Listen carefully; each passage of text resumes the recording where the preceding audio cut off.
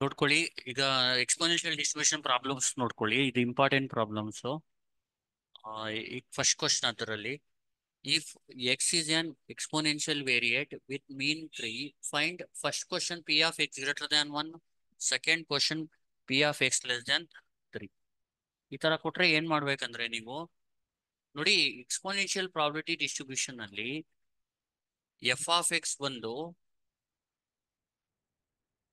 Alpha E power minus alpha X when x greater than or equal to 0 or 0 to infinity ಇದ್ದಾಗ 0 otherwise. ಇದು exponential probability distribution condition. ಅರ್ಥ ಆಗ್ತಿದ್ಯಾ? ಅಂದ್ರೆ 0 to infinity ಇದ್ದಾಗ ಮಾತ್ರ ತಗೋಬೇಕು, ಮತ್ತೆ ಇದು ನೆಗೆಟಿವ್ ಲಿಮಿಟ್ಗೆ 0. ಅದು ಅರ್ಥ ಆಯ್ತಲ್ವಾ? ಇದೇನು ನೀವು ನೋಡಿ, ಇದೆಲ್ಲ ಏನು ಬರೆಯಕ್ ಹೋಗ್ಬೇಡಿ. ಈಗ ಈ ತರ ಕ್ವಶನ್ ಕೇಳಿದ್ರೆ ಆನ್ಸರ್ ಮಾಡೋದು ಯಾವ ತರ ಹೇಳ್ತೀನಿ, ಈಗ ಬರೀತೀನಿ ಆ ತರ ಬರೀರಿ. ಈಗ ನೋಡಿ, ಫಸ್ಟ್ ವಿ ಹ್ಯಾವ್ ಅಂತ ಬರೆದು F of X is equal to alpha E power minus alpha X for X value 0 to infinity ಅಂತ ಬರ್ಕೋಬೇಕು ಫಸ್ಟ್. ಆಮೇಲೆ ಏನ್ ಮಾಡಿ, ಕ್ವಶನ್ ಓದಿ. If X is an exponential variate with ಮೀನ್ ನ ತಗೊಳ್ಳಿ. ಮೀನ್ ಬೇಕು, ಜ್ಞಾಪಕ ಇಟ್ಕೊಳ್ಳಿ. ಮೀನ್ ಬಂದು ಇವನ್. ಮೀನ್ ಅಂದ್ರೆ ಎಕ್ಸ್ಪೋನೆನ್ಷಿಯಲ್ ಅಲ್ಲಿ 1/α ಅಂತ. ಮೀನ್ ಗೆ ಫಾರ್ಮುಲಾ ಎಕ್ಸ್ಪೋನೆನ್ಷಿಯಲ್ ಡಿಸ್ಟ್ರಿಬ್ಯೂಷನ್ ಅಲ್ಲಿ 1/α ಅಂತ. 1/α ಮೀನ್ ಎಷ್ಟು ಕೊಟ್ಟಿದ್ದಾರೆ? 3. ಈಗ ನೋಡಿ, 1/α ಇಸ್ ಈಕ್ವಲ್ ಟು 3 ಅಂದ್ರೆ ಈಗ taking reciprocal on both side ಅಂದ್ರೆ ಇದು α/1 ಆಗುತ್ತೆ, ಇದು 3/1 ಇರೋದು 1/3 ಆಗುತ್ತೆ. ಅಂದ್ರೆ ಆಲ್ಫಾ ಇಸ್ ಈಕ್ವಲ್ ಟು 1/3 ಆಗುತ್ತೆ. ಇಲ್ಲಿ ಆಲ್ಫಾನ ಫೈಂಡ್ ಮಾಡ್ಕೋಬೇಕು. ಆಲ್ಫಾ ಈಸ್ 1/3 ದೇರ್ ಫೋರ್ ಅಂತ. ಆಮೇಲೆ ದೇರ್ ಫೋರ್ ಈ ಆಲ್ಫಾನ ಇಲ್ಲಿ ಸಬ್ಸ್ಟಿಟ್ಯೂಟ್ ಮಾಡ್ಕೋಬೇಕು. F of X is equal to alpha ಅಂದ್ರೇನು? 1/3 E power minus 1/3 into X minus. ನೋಡಿ, ಆಲ್ಫಾ ಎಕ್ಸ್ ಅಂದ್ರೆ 1/3 ಇಂಟು ಎಕ್ಸ್ ನ ನೀವು ಬೇಕಿದ್ರೆ x/3 ಅಂತ ಬರ್ಕೊಳ್ಳಿ. x/3 ಇಲ್ಲಿ x/3 ಅಂತ ಬರ್ಕೊಳ್ಳಿ. ಆಲ್ಫಾ ಇಂಟು ಎಕ್ಸ್ ಅಲ್ವಾ? ಆಲ್ಫಾ ಅಂದ್ರೆ 1/3, 1/3 ಇಂಟು ಎಕ್ಸ್ ಅಂದ್ರೆ x/3 for X between 0 to infinity. ಅರ್ಥ ಐತಲ್ವಾ? ಫಸ್ಟ್ ಏನ್ ಮಾಡ್ಬೇಕು, we have F of X ಅಂದ್ರೆ alpha E power minus alpha X for X between 0 to infinity. ಮೀನ್ ಅಂದ್ರೆ 1/α, ಮೀನ್ ಕೊಟ್ಟಿದ್ದಾರೆ, that is 3. There four alpha ಅಂತ ಬರೆದು ಇದಕ್ಕೆ reciprocal ತಗೋಬಿಟ್ರೆ 1/3 alpha is equal to 1/3. There four ಅಂತ ಬರೋದು F of X is equal to alpha ಜಾಗದಲ್ಲಿ 1/3 ಹಾಕಿ. 1/3 E power minus 1/3 X ಅಂದ್ರೆ x/3 ಆಗುತ್ತೆ, 0 ಟು ಇನ್ಫಿನಿಟಿ. ಈಗ ನೋಡಿ, ಎಫ್ ಆಫ್ ಎಕ್ಸ್ ಫೈಂಡ್ ಮಾಡಿದ್ಮೇಲೆ ಇದನ್ನ ಫೈಂಡ್ ಮಾಡ್ಬೇಕೀಗ. ಫಸ್ಟ್ ಕ್ವಶನ್ ಏನು? P of X greater than 1. P of X greater than 1. ಈಗ X greater than 1 ಅಂದ್ರೆ 1 to infinity F of X D X ಅಂತ. ಇಲ್ಲಿ 1 ಟು ಇನ್ಫಿನಿಟಿ ಅಂತ ಬರ್ಕೊಳ್ಳಿ. ಎಫ್ ಆಫ್ ಎಕ್ಸ್ ನೋಡಿ, 0 ಟು ಇನ್ಫಿನಿಟಿ ಅಂದ್ರೆ ಇಲ್ಲೇ ಬರುತ್ತೆ, ಅದು 1 ಟು ಇನ್ಫಿನಿಟಿ ಆಲ್ಸೋ ಇಲ್ಲೇ ಬರುತ್ತೆ. ಎಫ್ ಆಫ್ ಎಕ್ಸ್ ಏನು? 1/3 E power minus x/3 D X. ತುಂಬಾ ಈಸಿ ಇದೆ, ವರಿ ಮಾಡ್ಕೋಬೇಡಿ. ಈಗ ಇಲ್ಲಿ 1/3 constant, E power minus x/3ಗೆ integration ಜ್ಞಾಪಕ ಇಟ್ಕೊಳ್ಳಿ. E power minus x/3 divided by minus 1/3. Limit ಏನು? 1 ಟು ಇನ್ಫಿನಿಟಿ. ಈಗ ನೋಡಿ, 1/3 1/3 ಕ್ಯಾನ್ಸಲ್ ಮಾಡಿ, ಈ ಮೈನಸ್ ನ ಆಚೆ ಬರ್ಕೊಳ್ಳಿ. Minus E power minus x/3 limit ಬಂದು 1 ಟು ಇನ್ಫಿನಿಟಿ. ಈಗ ಮೈನಸ್ ಅಪ್ಪರ್ ಲಿಮಿಟ್ ಅಪ್ಲೈ ಮಾಡಿದ್ರೆ E power minus infinity, minus lower limit apply ಮಾಡಿದ್ರೆ ಇ ಪವರ್ ಮೈನಸ್ 1/3. ನೋಡಿ, ಇ ಪವರ್ ಮೈನಸ್ ಇನ್ಫಿನಿಟಿ ಅಂದ್ರೆ 0, minus of 0 minus E power minus 1/3. ಇಲ್ಲಿ minus into minus plus ಆಗುತ್ತೆ. Answer E power minus 1/3 ಆಗುತ್ತೆ. ಈಗ ನೋಡಿ, ಕ್ಯಾಲ್ಸಿಯಲ್ಲಿ ಇದನ್ನ ಇದ್ರ ವ್ಯಾಲ್ಯೂ ಫೈಂಡ್ ಮಾಡ್ಕೋಬೇಕು. ಇ ಪವರ್ ಮೈನಸ್ 1/3 ಅಂದ್ರೆ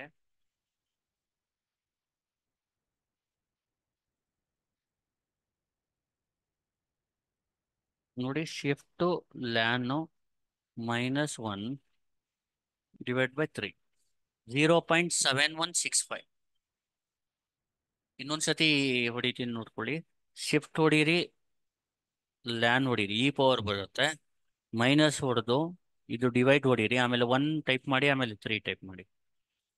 0.7165. ಇದ್ರದ್ದು ಆನ್ಸರ್ 0.7165. ಇದು ಒಂದು P(x(1) ಆನ್ಸರ್. ನೆಕ್ಸ್ಟ್ ಬೇಕಾಗಿರೋದು P(x)<3. Second question, P(x)<3. ಇಲ್ಲಿ <3) ಅಂದ್ರೆ ಇಲ್ಲೇನ್ ಮಾಡ್ಬೇಕು ನೀವು, ಜ್ಞಾಪಕ ಇಟ್ಕೊಳ್ಳಿ, -∞ to 3 f(x)dx. ಅರ್ಥ ಆಯ್ತಲ್ವಾ? x<3 ಅಂದ್ರೆ -∞ to 3 f(x)dx ಅಂತ. ಇಲ್ಲಿ ಆದ್ರೆ ಇಲ್ಲಿ ಮೈನಸ್, ಇಲ್ಲಿ ಸ್ಟಾರ್ಟ್ ಆಗದೆ 0 to ∞, ಅದರ್ವೈಸ್ 0 ಅಂತ. ಅದಕ್ಕೆ ಇಲ್ಲಿ ಮೈನಸ್ ಮಿನಿಮಮ್ 0 ಹಾಕೋಬಿಡಿ. ನೋಡಿ, ಫಸ್ಟ್ 3 ಬರೀರಿ, ಮಿನಿಮಮ್ ವ್ಯಾಲ್ಯೂ 0 ಹಾಕಿ. ಅರ್ಥ ಆಗ್ತಿದ್ಯಾ? ಇಲ್ಲಿ >1 ಅಂತ ಬರೆದ್ರೆ 1 ಬರೀರಿ, ಇನ್ಫಿನಿಟಿ ಬರಿಬೋದು, ಏನೋ ಪ್ರಾಬ್ಲಮ್ ಇಲ್ಲ. 1 to ∞, ಗೊತ್ತಾಗ್ತಿದ್ಯಾ? Maximum ∞, minimum 0. ಅರ್ಥ ಆಯ್ತಲ್ವಾ? x<3 ಅಂತ ಇದ್ರೆ 3 ಮೇಲ್ಗಡೆ, ಇಲ್ಲಿ ಮಿನಿಮಮ್ ಏನಿದೆ ಅದು ಬರೀ 0 to 3 f(x)dx. ಈಗ P(x)<3 ನ ಫೈಂಡ್ ಮಾಡೋದು ಯಾವ ತರ ಅಂದ್ರೆ, ಈಗ ನೋಡಿ,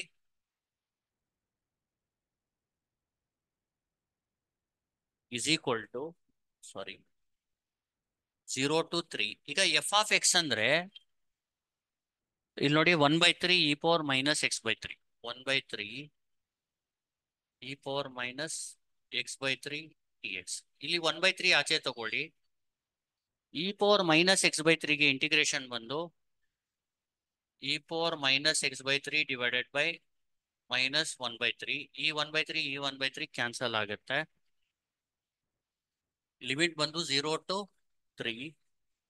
ಈ ಮೈನಸ್ನ ಆಚೆ ಬರ್ಕೊಳ್ಳಿ, ಮೈನಸ್ನ ಆಚೆ ಬರ್ಕೊಂಡು e⁻x/3 ಲಿಮಿಟ್ ಬಂದು 0 to 3. ನೋಡಿ, ಇದು ನೀಟಾಗಿ ಬರೀತೀನಿ,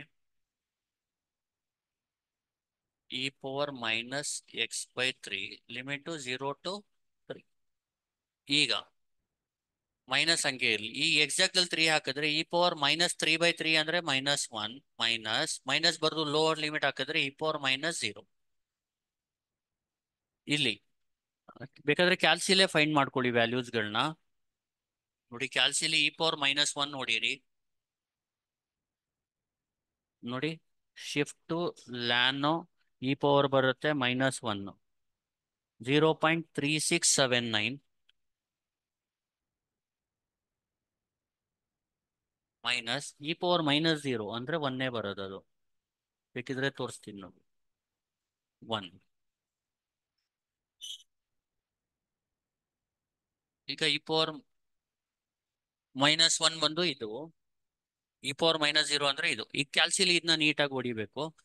-0.3679 -1, -0.3679 -1, 0.6321. ಇದೇ ಫೈನಲ್ ಆನ್ಸರ್. ಈ ತರ ಮಾಡ್ಬೇಕು, ತುಂಬಾ ಈಸಿ ಇದೆ, ಆರಾಮಾಗಿ ಮಾಡ್ಬೋದು. ಅರ್ಥ ಆಯ್ತಲ್ವಾ? ಇನ್ನೊಂದ್ಸತಿ ಹೇಳ್ಕೊಡ್ತೀನಿ ನೋಡಿ. If x is an exponential variate with mean 3, find P(x)greater than 1, P(x)<3 ಅಂದ್ರೆ we have f(x) ಅಂದ್ರೆ ಆಲ್ಫಾ e⁻−αx. ಇದನ್ನ ನೀವೇ ಬರ್ಕೋಬೇಕು. ಸ್ಟಾರ್ಟಿಂಗು ಮೀನ್ ಕೊಟ್ಟಿರ್ತಾರೆ, ಮೀನ್ ಈಸ್ 1/α, ದಟ್ ಈಸ್ 3. ಇದು ನೀವೇ ಬರೀಬೇಕು, 3 ಕೊಟ್ಟಿರ್ತಾರೆ ಅವ್ರು.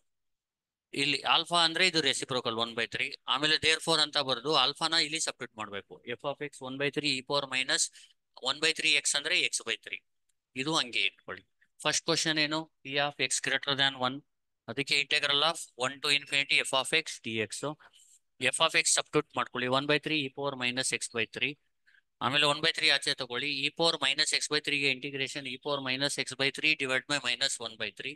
1/3 cancel, minus of e⁻x/3 limit 1 to ∞.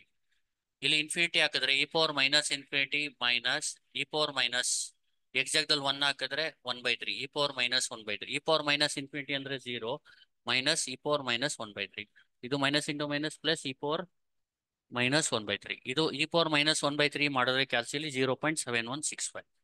Next P of X less than 3ಗೆ ನೋಡಿ ಲೆಸ್ ದೆನ್ 3 ಅಂತ ಇದ್ರೆ maximum 3 minimum 0 0 to 3 F of X D X.